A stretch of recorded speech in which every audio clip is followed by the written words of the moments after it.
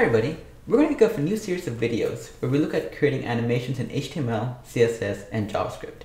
This video will serve as a gentle introduction to what animations are and what to expect in the videos that are to follow. So the way I look at it, the sooner we get done with this, the sooner we can start creating cool things in a code editor and other stuff that you and I are probably looking forward to. So let's get started. So before we get to what animations are and what to expect in the web world, let's take a few steps back. Let's take a look at why do you even care? Why do you even care about animations? Like, what is it that makes it so important for me to prioritize and schedule in a project that is probably already booked with all sorts of things that are probably pretty useful, at least to what you and I would perceive? The simple reason is this. Depending on the kind of app you're building, there's a very good chance that users have a high expectation for what it looks like, for how it feels as you're using it. And the simple reason is people's expectations are set to a really high bar these days because of the high quality of content they see everywhere around them. Let's take a look at some examples. You know, when you talk about animations and UIs, we don't have to go very far. You know, I'm not going to talk about games or high quality visualizations. I'm talking about just everyday apps you use. For example, I have iTunes. As I'm navigating between albums, for example, notice what happens. Items slide in and out, things fade in, things fade out. It's actually very subtle, but these are all examples of animation. When you go to the web, you see a lot more examples of it. You know, here's Google Maps. I'm panning, zooming, I'm scrolling. I'm doing all sorts of things. Your core operating system, you know, whether you're in Windows or on the Mac, have a lot of animation built into them. So I'm on the Mac right now. The Launchpad is a great example of something where you have a very subtle animation that shows you all the apps you can launch, and very simply also just hides into view as you click away from it. And let's not forget about devices. Let's talk about things that aren't just on your desktop, but on your mobile devices, your Android devices, your iOS devices. A great example of it is a new app called Paper. I'm going to hit resume video. And just take a look at like how it actually looks as a person is typing in. Look at the interaction, look at the very subtle and fluid movements that basically are nothing more than the animations, the kind of animations that we will look at together on how to build. So then we're going to close out of this, and then we get back to the slides. So the thing is, animations are important, and the way I look at it is, you may not win awards for using animations well, because that's what people expect. But if you're not using animations, or if you're not using them well, people will notice it. It's something that your average user isn't going to go, oh wow, the animation is beautiful, I can't wait to use this app. They're going to use the app because the app solves a particular need. That is the crucial goal of everything you need to build. But how it accomplishes that goal, how it accomplishes that task, that's a more subtle, more subconscious, more psychological level of details. And animations fill that particular void very, very nicely. And so now that we got some of the overview out of the way and hopefully made a good case for why you should care about animations in your apps, let's talk about what an animation is. Look at it from a textbook point of view, an animation is nothing more than a visualization of change, a change of something that occurs over a period of time. And the way I look at it is, I love blue circles, so you're going to see a lot of examples where I have a blue circle and it's going to be doing all sorts of animation-y things. So here I have a very simple blue circle, and at the bottom you have a start and an end marker. And you'll see what that means in a second. So at the beginning, at the start point, you have a blue circle, it's at the left side of the screen.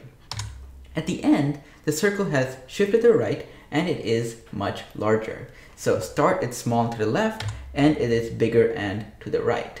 Now what an animation does is find a way to seamlessly make a transition from where you are at this state at the beginning and where you end up at the end. Now if we wanted to magically animate the circle, what you'll see will look something like this if we trace the circle as it is progressing from where it is at the beginning to where it ends up at the end. So notice that as your circle is moving from left to right and getting larger, you see these intermediate states, these intermediate versions of our starting circle as it is getting larger and moving progressively to the right. And these states are known as interpolated states. And I'm going to throw some terminology at you, but don't worry about it too much for now. We'll look into these in much greater detail in subsequent videos, but just be aware that there are some formal definitions that you need to be aware of, not just because that might come up on trivia night at somewhere, but it's because even in the code that you end up writing, these terms will prove to be very, very important.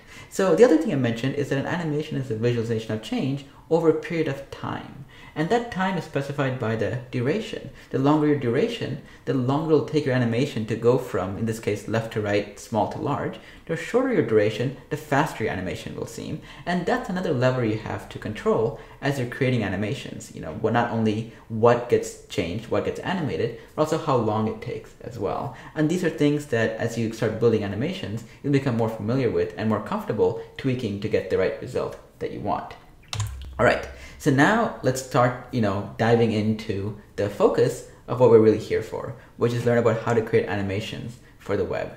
So in the web, in the browser, there are three kinds of animations that you'll be dealing with and things that you need to be very familiar with as well. The first one is something known as CSS animations. You might also hear it referred to as keyframe animations.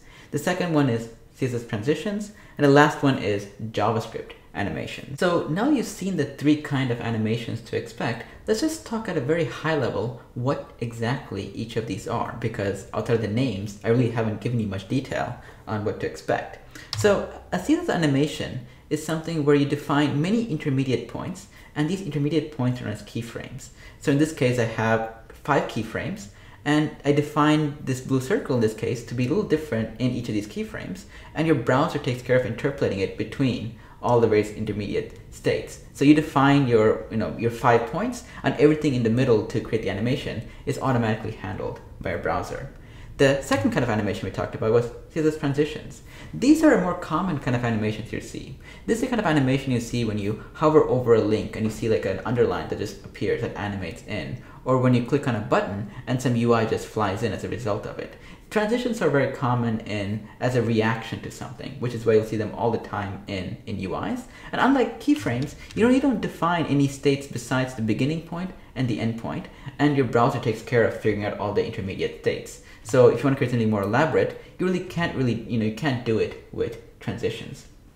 And the last kind of animation we talked about is JavaScript animations. And this is the one that it's more freeform, more free-for-all, because you write code for every little thing your animation does, even the intermediate states that your browser so nicely handled for you in the CSS world. In the JavaScript world, you can define all of that yourself. Now, that sounds terrifyingly scary, but it's actually not, and we will look into that towards the end after we looked at all the CSS cases. So there you have it, a very quick overview of what animations are and how they relate to the things you'll create in the web and what you'll be seeing in the many videos we'll have directly after this. So if you'd like to learn more, you can always go to coop.com and just look at all the animation courses we have available. If you have any questions, the easiest way is to post on forum.coop.com. But you can also reach me in all sorts of ways at Twitter, at Krupa, on Facebook, or on YouTube. And of course, you'll see a lot more references to this, but if you prefer reading a book instead of reading on the screen or on watching a video, I have a book called Animation, HTML, CSS, and JavaScript. It's available on Amazon.com in paperback and Kindle editions, so be sure to check that out as well. And with that, I will see you in the next video.